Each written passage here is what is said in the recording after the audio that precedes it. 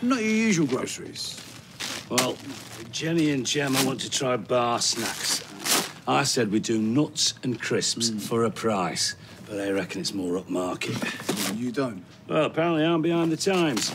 These are for the ladies' toilets. Why we should have to pay for people's personal hygiene, I don't know. But you try arguing with those two women at the same time. Oh, hi, Johnny. Listen, about yesterday... nothing to say, Sean. Can you just let me explain? What? You stole from me.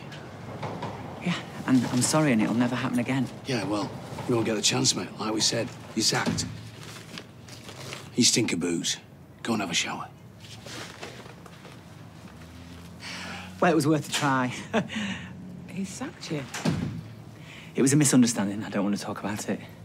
Are you okay, Sean? And he's right, you do pong a bit. The hot water went off last night and I've not had a shower, so... So where are you living? At my mate's. It's a bit pokey, but it's a roof over my head. No hot water. And I've been trying to ring you. Something happened to your phone? I dropped it down the loo. But it's all right. I'll get a new phone. And I've got a new job. So how are you paying your rent? My mate don't want any. He's really good like that. And look, I'll get another job.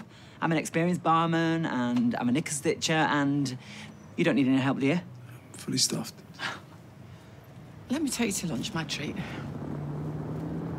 I don't need pity. It's not pity.